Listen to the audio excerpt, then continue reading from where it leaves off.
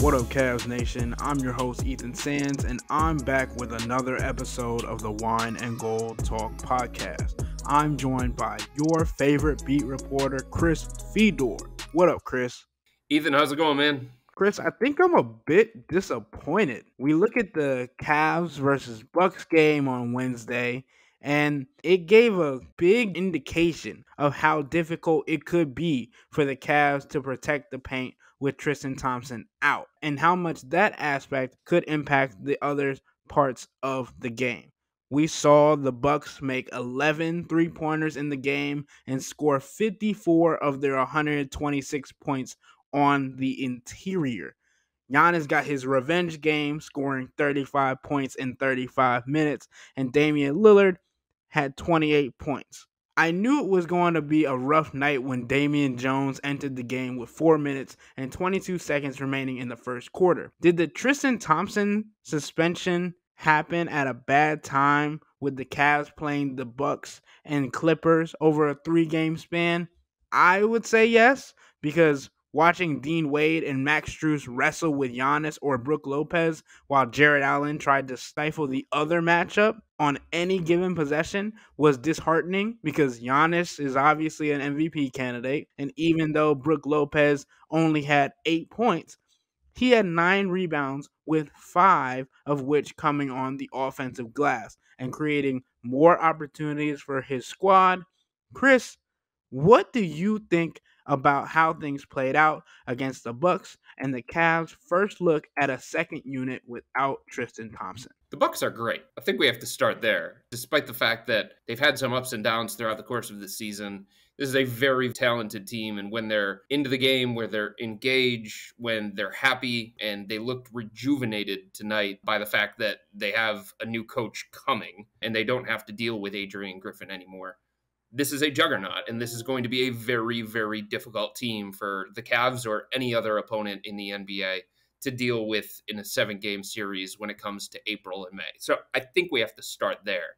Giannis is a problem. It didn't matter who the Cavs put on Giannis. Jarrett Allen had his attempts. Dean Wade had his attempts. It was Giannis was in one of those kinds of moods tonight. He was scoring at will. He was creating for his teammates. He was pulling down rebounds, pushing in transition, getting whatever it was that he wanted on the offensive end of the floor. Chris Middleton had a throwback type game for him. Dame was very, very good, drew a bunch of fouls, got Isaac Okoro in foul trouble early. I think that contributed to the Cavs' slow start. I think that contributed to the Cavs' poor effort on the defensive end of the floor in the first half. So I think there were just a variety of factors that played into the Bucks winning this game tonight and the Bucks playing as well as they did tonight. In saying that, I mean, I think the Tristan Thompson loss obviously is a tough blow to the team, but I think it's going to be one that the Cavs are going to be better equipped to handle when Evan Mobley comes back, and he is getting closer and closer to a return. And saying all of that, I thought Damian Jones held his own tonight. Looked like it was a tough matchup for anybody on the Cavs. And Damian Jones is not somebody that the Cavs are going to be comfortable playing 20 to 25 minutes. But in his 10 minutes,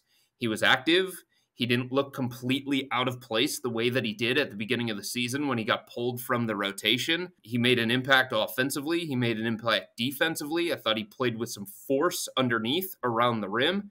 It's just that the Cavs had a bad night offensively and defensively, and they just didn't have enough for this version of the Milwaukee Bucks. And I think that's just the reality of what happened. And I think it just shows the difference between the Cavs and the Bucks. There still is a perceivable gap between these two teams. Yeah, Chris, and I'm not really surprised that Damian Jones got a lot of his minutes in the first half and then kind of dwindled away. Well, it dwindled away because JB talked about this too after the game, Ethan. It dwindled away because the Cavs needed an offensive jolt, and they went to George Niang as the small ball 5 so that they could put a 5-shooter lineup out there to try and space the floor a little bit better and try and change the look that they were running offensively so that the Bucks had a little bit more to deal with on the defensive end of the floor. And it kind of took the Bucks a little bit to get adjusted to that. So I thought that was an interesting wrinkle that JB used, and I give him credit for that. Didn't mean to cut you off, but he did address that after the game. Yeah, no worries. And I'm not surprised that happened, obviously, because Damian Jones, as we know, even though he did not miss a shot while he was on the court, is not an offensive weapon for the Cavs as of now. So we'll have to wait and see how he might develop in this new role as the big man coming off the bench, especially depending on how much longer Evan Mobley is out. But we are going to get into that later in today's episode. So, speaking of players who will be out of the lineup for a while, Ty Jerome posted a photo collage of him in scrubs in a hospital, potentially getting work done on his ankle. Chris, we had talked before about how Ty hadn't been progressing or he'd regressed and hit a wall when it came to his recovery. The Cavs haven't announced anything officially for Ty, and the NBA injury report today still said right ankle sprain, but I think him posting about it opens the door for a discussion. Do you have any insight to what he might have gotten done specifically or what his timeline might be for a return? No, no specifics, no timeline. At this point, it's just trying to figure out how to get this ankle back to the level that it needs to be so that Ty feels comfortable with playing a basketball game again. And so that Ty feels like he is making the progress that he needs to make. And so that Ty feels like he can get back close to full strength and try and be an asset for this team down the stretch. It's obviously been very, very frustrating for him. It's been frustrating for the training staff to try and figure out what they have to do. They've tried multiple treatments. It was a tricky injury from the very beginning. And hopefully, this latest approach that they are attempting here is one that is going to get him back on the court soon, before the end of the season, so that he can find a way, maybe, possibly, to get back into the rhythm that he needs to get into and maybe possibly get back into the rotation. Yeah, Chris, I think with Ty Jerome being out for an extended period now, I think it's even more likely for the Cavs to keep an eye on what the Charlotte Hornets are doing with Kyle Lowry. Lowry at 37 was on a steady decline in point production since joining the Heat, but I don't think that doesn't mean he can't add something to a team like the Cavs, who lost a veteran earlier this year in Ricky Rubio and will now be without another guard in Ty Jerome. Craig Porter Jr. played just 1 minute in the recent game against the Bucks, but right now the three capable point guards until Darius Garland gets back are Donovan Mitchell, Karis LeVert, and Craig.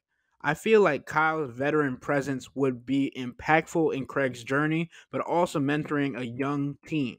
I think that's also why you saw today that Tristan Thompson, even with the suspension and not being able to be on the sidelines with his teammates during the game, was at practice and still playing that leadership role. Chris, do you think the Cavs would be willing to add a contract knowing that the most significant part of a player would be their supportive and mentorship properties to the team? I mean, I think that's something that they would consider if they feel like there's a void there, no doubt about it. I mean, for the last couple of years, they have used the last roster spot on that kind of guy, somebody who was more impactful behind the scenes than he was on the court, more like a locker room lieutenant. Obviously, Robin Lopez filled that spot last year for the Cavs. It wasn't about what he did on the court, it was more about what he brought behind the scenes. And before that, the Cavs had Ed Davis in that particular role. So I think if they feel like there is a void that needs to be filled there, I think it's something that they would certainly consider. But here's the thing, like, that role, Ethan, is not for everybody, okay? And Kyle Lowry is somebody who was not all that happy coming off the bench in Miami when they moved him from the starting lineup to the bench. And if he's going to get bought out, if that happens, and that hasn't happened yet, and maybe he gets traded again, who knows? If he gets bought out, that means he becomes a free agent, and that means he has his choice of teams. I'm not saying that all 30 are going to line up for Kyle Lowry, okay? But there are legitimate contenders in the NBA that are going to want what he still has to offer at this stage of his career. And they might have more of a pressing need for what he brings still on the court. I don't think Kyle Lowry would sign up for this situation in Cleveland unless he felt like he had a path to consistent playing time, unless he felt like he was going to be an every night member of the rotation. He still feels like he can play. He still feels like he can make an impact on the court. he would not sign here willingly with the Cavs and turn down other opportunities with other contenders to be a lead cheerleader and to be a locker room lieutenant. That's not happening. Yeah, and I think his relationship with JB Bickerstaff and what kind of role that Ricky Rubio had on this team and would have had this season is kind of similar to what role he would be playing. So we'll just have to wait and see what JB Bickerstaff and the Cavs can offer him, especially with Darius Garland's return looming. So we'll have to wait and see. I mean, the other thing to consider here, Ethan, is that during this stretch over the last month, when the Cavs have been without Darius Garland and Evan Mobley, they have found something with Donovan Mitchell playing point guard. Donovan looks comfortable running the team. The players around him are involved on each and every possession with him running the team. His assists are up. The ball movement is up. The passes per game for the team, those are up. Donovan has a unique way of engaging his teammates and empowering his teammates and making sure that they're involved and they're in the rhythm of a game. So the Cavs have certainly found something with Donovan in that particular role. They also have Karis LeVert, who can play de facto point guard minutes too. So it's like, it's not as much of a need for this team when they're at full strength to have that kind of guy because they have enough playmakers. They have enough ball handlers. Like you can have more playmaking, you can have more ball handling, you have more shot creation. But like finding minutes for that type of player is not going to be easy given the roster makeup and given that Karis LeVert, Donovan Mitchell, Darius Garland can all fill the point guard minutes if needed. It's hard enough for Craig Porter Jr. to find consistent minutes right now. When Ty Jerome gets back, if he ever does get back, it's going to be hard for him to get back into the rotation. So that's something that has to be considered as well. It's not like this is a team that is desperate for a backup point guard because they have nobody else that can run the offense. They have nobody else that can create for themselves or create for others. They do have those guys, even if that means they have to play one position over, which is something that they have found during this stretch. And I think it gives them more comfort when it comes to their backup point guard spot. Chris, I'm a little parched from all the information that we've been giving out and a little debate that we have. It's healthy. So we're going to take a break so I can get a quick drink. And for our listeners, if you like food and drinks, and who doesn't, cleveland.com is breaking new ground with our lively new podcast about dining and drinking in the greater Cleveland area. The hosts talk about the latest foodie happenings, joined by the most in-the-know experts in town. It's called Dine, Drink, CLE, and you can find it anywhere you download podcasts. Give it a listen and quench your thirst and feed that appetite. When we come back to the Wine and Gold Talk podcast, we're going to discuss the potential return of two starters to the Cavs lineup. But before then, become a Cavs insider and interact with me and Chris by subscribing to Subtext. Sign up for a 14-day free trial or visit cleveland.com/Cavs and click on the blue bar at the top of the page. If you don't like it, that's fine. All you have to do is text the word STOP. It's easy, but we can tell you that the people who sign up stick around because this is the best way to get insider coverage on the Cavs from Chris and me. We'll be right back.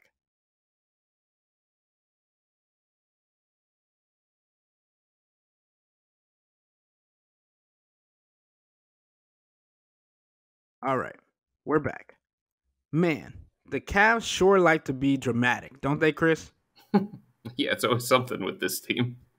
Not only did the announcements come out on the same day that they'd be out for extended periods, but Darius Garland and Evan Mobley could return at the perfect time to save a team that has been supported by role players since December 15th. And I use save as a way of saying this team is going through a lot. And to have their two star starters return to the lineup, especially with everything going on with Tristan Thompson, especially with Ty Jerome, and just knowing that this next stretch of games will be tough, this is perfect timing. We'll just have to see when they get back. They don't need to be saved, though. Are you kidding me? This team's on a roll. That's what I'm saying. They don't need to be saved. I'm saying the timing is just really good. Well, that's one thing. You said they needed to be saved. They don't need to be saved. They're playing the best basketball of anybody in the NBA. They just need to be boosted, enhanced. That's probably a better word. But it seems as though Darius and Evan are both nearing their returns, and as dramatic as they are, the Cavs had Evan travel with the team to get extra work in while keeping Darius and his now retired blender at home to focus on his conditioning and getting his endurance and agility back up to game speed. We've gotten to see Evan involved in a couple practices now with a compression sleeve on his injured knee, while Darius has been limited to the eyes. I think the only time I've seen him warm up in person was the Monday he got his wire removed, where he was getting motion shots up at Rocket Mortgage Fieldhouse ahead of the Cavs game against the Bulls, I believe it was. Do you have any insight on when these guys might be getting back on the court for the Cavs, Chris? They're not on the same timeline, I can tell you that much. Evan Mobley's on this trip with the Cavs for a reason, and Darius Garland is back home in Cleveland also for a reason. My anticipation is that Evan comes back before Darius, and I think Evan is going to beat the timeline that was initially set, which was 6 to 8 weeks, could be 2 months. Like, that's what the Cavs were thinking initially. I would not be surprised if Evan is back next week, actually. He continues to make steady progress. The Cavs are happy with his progress. His knee is feeling better tonight before the game against Milwaukee. He was running full court sprints on the court shortly before tip-off. He was going through a pregame workout. He went through an extensive workout again following shoot-around this morning here in Milwaukee. So a lot of things are positive when it comes to Evan's recovery, and a lot of things are pointing to a return in the very, very near future. In saying that too, like, he does not need to wear that compression sleeve. Him and I had a talk about this, and it's something that he can wear if he wants to, if he feels comfortable enough to wear it, but it is not required by the doctors. So that's a good sign too, that he doesn't have to wear something to protect that knee that had some work done recently. In fact, today, following shoot around, when he was going through a workout on the court, hoisting a bunch of threes from all over the way that he has recently, he was not wearing that compression sleeve. The other day, when I saw him in Orlando following shoot around, he was not wearing that compression sleeve. So that would tell me that the healing is going according to plan. There are not many limitations on him. And the Cavs are actually scheduled to practice tomorrow here in Milwaukee. And we'll see if he takes full contact in that practice. We'll see if it is a full contact practice. And if he does take contact, that's one of the last hurdles that he's going to have to clear in his recovery before he can get the green light to play again in a game. And I think the beginning of February, which starts next week, where the Cavs face the injured Grizzlies, the Spurs, the Wizards, and the Nets, would be a prime time for the Stars, at least Evan Mobley, to return to the lineup because they can get back up to game speed in game situations against lower tier competition. And then if they need a breather, the Cavs can resort back to the lineup that has been successful over the last 17 games. We've talked about how banking wins can sometimes be helpful, especially in the gauntlet of the Eastern Conference, where teams are basically fighting for the last three spots as an automatic bid into the playoffs instead of having to battle through the play-in tournament. The three spots that are seemingly already filled in the East, as we've mentioned, are by the Celtics, Bucks, and 76ers, who are simply on another tier than the rest of the conference. We've talked about the trade deadline a lot on this podcast, but I wanted to give my thoughts on how the Cavs' outlook could have changed because of the Tristan surprise and him being out until mid-March. We've mentioned looking for a 3-and-D player that can bring more of an offensive threat than Isaac Okoro with nearly the same defensive output. I honestly think that if the Cavs want to run the four-shooter lineup with Evan Mobley at the 5, then they'll need to use the same scheme they've been using with Isaac and Dean Wade guarding the opposing team's best two perimeter scorers while allowing Evan and Donovan to play free safety and protect the rim and jump the passing lanes. I mentioned getting Kyle Lowry earlier in the podcast. The only way that I think that's a smart move is if the Hornets buy him out and the Cavs can get him on a veteran minimum with the money and roster spot that Ricky Rubio gave back to the team. Also noting that the money Ricky is giving back will be over time, so it's not going to be immediate. But in all honesty, the camaraderie of this team has held them together during this rough time with Darius and Evan out. Not rough because of how they played, but because the starters have been out. And no matter who they brought in to replace someone, whether it's Isaac Okoro, Dean Wade, Ty Jerome, whatever it may be, based on the people that we talked about in previous podcasts about potential trades, I feel like there would be a disconnect because each player on the Cavs not only has a role on the floor, but also in the locker room as well. We're talking about George Niang, talking about Isaac Okoro, talking about Dean Wade. These guys have just genuinely enjoyed playing with each other. And you talk to any one of them and you say that they just like each other. And that's not the same around the league. It's not a common phenomenon. And if you think about adding one person into a mix that could be toxic or could not fit the mesh or whatever it may be, it could deter not only the joy, but how the Cavs are operating. But we don't know if that is the case. I'm just saying that I think that the joy and the camaraderie and the friendships that these guys have made have allowed them to play at a higher level, especially with two of their starters being out, but them still being on the sidelines, still interacting with people and showing that they want to be there and how badly they want to be back in battle with their guys. And going 13-4 over 17 games without those star players isn't a feat of luck, even if they did have a favorable schedule over that stretch. Chris, how do you feel about everything going on around the Cavs right now? I mean, I think they're in a good place. Are you kidding me? They're in the 4th spot in the Eastern Conference, given everything that they have dealt with throughout the course of this year. Their defense has picked it up recently, even without Evan Mobley. Their offense has risen. They have found a different kind of style that they can go to during certain stretches of the game, or if a defense tries to take away what it is the Cavs want to do. So they can play multiple styles. Their bench has stepped up in a big, big way. They've taken the next man up mentality and made it more than just some kind of platitude. They're in a really good place. I don't think this is a situation where the Cavs are heading into the trade deadline in a few weeks and they're desperate to do anything because there's a glaring weakness on this roster.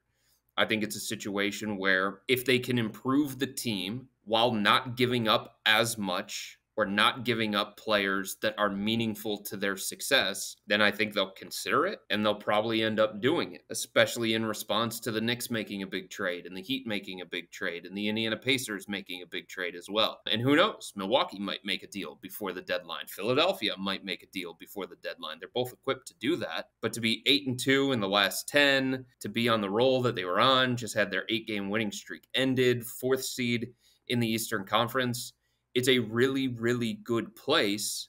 In saying all of that, they've only had their starting lineup, their projected starting lineup for 11 games. So they have to see what that looks like and what their ceiling can be. So I don't think this is a team that has to act out of desperation going into the trade deadline. I don't think this is a situation where if the Cavs don't make a deal at the deadline, their chances of getting to the playoffs and winning a first-round playoff series are completely doomed. I don't think this is a situation where Tristan Thompson is suspended until the middle of March, so all of a sudden backup center goes to the top of their trade deadline priority list. I don't get that sense from the organization at all. I still think that they're looking to improve their 3-and-D spot. I still think that they're looking to fortify their bench and maybe better the 8th, 9th/10th guy, whatever in that mix of the rotation. But it's not something where it's time to shake up their starting lineup. It's not something where it's time to take somebody out of the rotation or move somebody new into the rotation. It's continuing to build on the things that they have done over the last month and a half of this season. Yeah, and we'll have to see how quickly Evan Mobley can get back and how that could affect what they do on the trade deadline, because if he can fit in with the lineup that they've been putting out and the schemes that they've put together, then they might stay put, and we've mentioned that as well. But with that being said, that'll wrap up today's episode of the Wine and Gold Talk podcast. But remember to become a Cavs insider and interact with Chris and me by subscribing to Subtext. Sign up for a 14-day free trial or visit cleveland.com/Cavs and click on the blue bar at the top of the page. If you don't like it, that's fine. All you have to do is text the word STOP. It's easy, but we can tell you that the people who sign up stick around because this is the best way to get insider coverage on the Cavs from me and Chris. This isn't just our podcast, it's your podcast, and the only way to have your voice heard is through subtext. Y'all be safe. We out.